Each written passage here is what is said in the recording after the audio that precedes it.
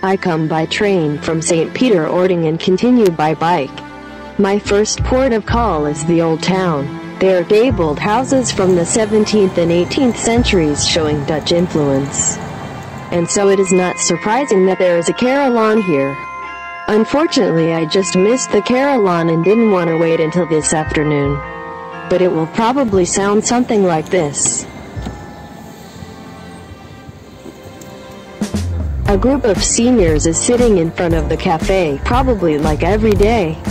The evangelical St. Laurentius Church is also located on the market square, the north wall of which dates back to the 12th century. The church is currently being restored, so access is not possible. The market fountain from 1613 is one of the few artificial fountains in Schleswig-Holstein.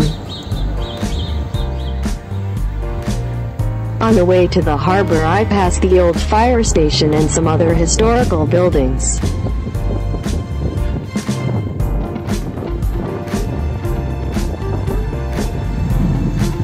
The port of Tönning is a beautiful gem. The skipper, he was built in 1624, has an eventful history. It initially served as accommodation for seamen. In 1799 it became a pilot's school, and today it is a school hostel. Along the harbor mile, many small restaurants and cafes invite you to stop. Up until the 1970s, the port was home to one of the largest shrimp boat fleets. Since the construction of the Eider barrage, the harbor has been used almost exclusively by leisure boats. That was different. At the end of the 16th century, it was developed as a trading port and made Tönning the most important town on the Eider Peninsula. This building houses the regional water and shipping office. Many buoys and other shipping material are stored on the other side of the harbor.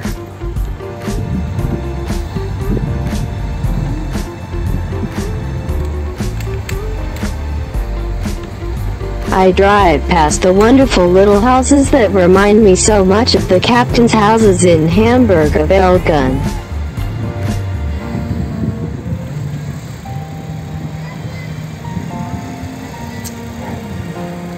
On the opposite side is a large warehouse from 1783, which is called Canopack House here in Tönning.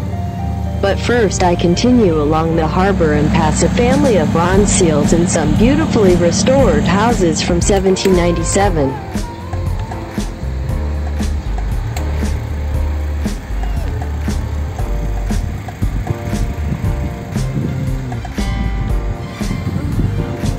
This Frisian door is a real work of art.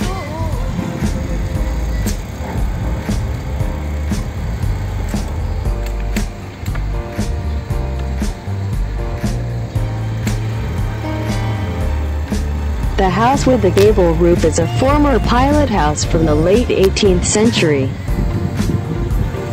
There, where I cross the harbor over the so-called White Bridge, there is a beautifully restored large residential building with Art Nouveau decorations, which was formerly built as a warehouse.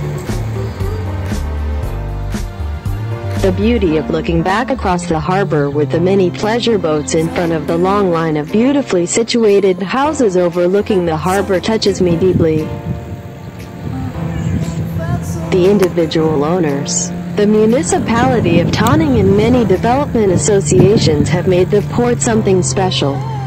The canal packing house is also preserved today as a cultural and historical heritage by a support association, and the whole area comes very close to a museum harbor.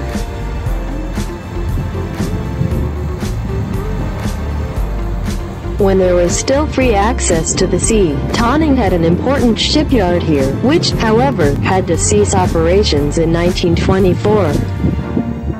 And so two main industries, fishing and shipyards, went under. What has remained is the beautiful townscape and the unique harbor, which today attracts tourists like me.